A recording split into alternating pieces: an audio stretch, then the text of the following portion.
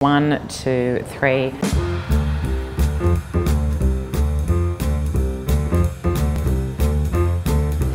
I'm Emma Issacs, the CEO of Business Chicks. Business Chicks is Australia's largest network for women with over 32,000 members all around the country. So Business Chicks has morphed into Australia's largest network for women, and we produce an events program of over 90 events. So they range from smaller workshops through to massive breakfasts and lunches, and we've been blessed to have speakers like Sir Richard Branson, Diane von Furstenberg, Sir Bob Geldof, Michelle Bridges, Mark Boris, so it's a real joy to be able to do that work.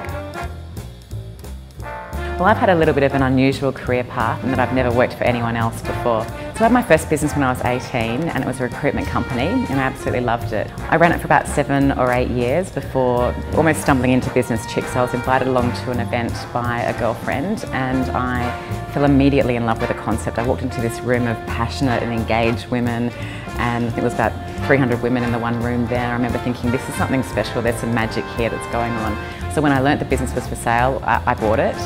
And that was a real light bulb moment for me. I think we were seeing a lot more visibility in the media around women and around what women want, around the gender pay gap, about equal representation on boards. And so the timing was really ripe for a really powerful women's network. So it was a really great, serendipity prevailed, I suppose. And the timing just worked really, really well to set about building a really strong brand that empowered women, and so far so good. I think one thing that most entrepreneurs have in common is this innate sort of level of energy. We see things very positively, and it's not hard for us to stay motivated because it's who we are. It's just part of our upbringing and it's part of our DNA. So I don't find it hard to stay motivated. I really get fueled by my people these days. I feel responsible for the team that I have, and I really fire off of their passion and their commitment and their enthusiasm.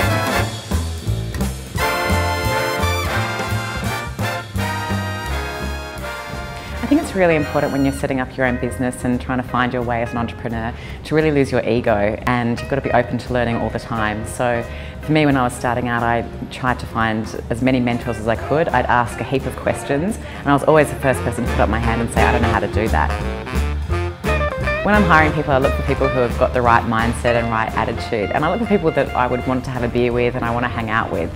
I feel that if I have the sort of people who can get on well in my business and have the right sort of values, they will in turn go on to look after our customers. So I look for kindness in people, I look for a sense of generosity, I look for a sense of fun, and a sense of humour is really, really important. I don't really believe in work-life balance. I don't try and balance anything. Balance to me is where you stand there and try and have everything in this perfect equilibrium. And if you try for perfection like that, you're going to fail. So I'm the first person to put my hand up and say I don't have any balance in my life. I live and breathe my business. And when I'm not in my business, I'm with my family. But the two worlds collide all the time. And that's cool. That's the way it is for the moment. And I love it. I wouldn't have it any other way. I often get asked, are entrepreneurs born or made? In my case, I think I was born an entrepreneur.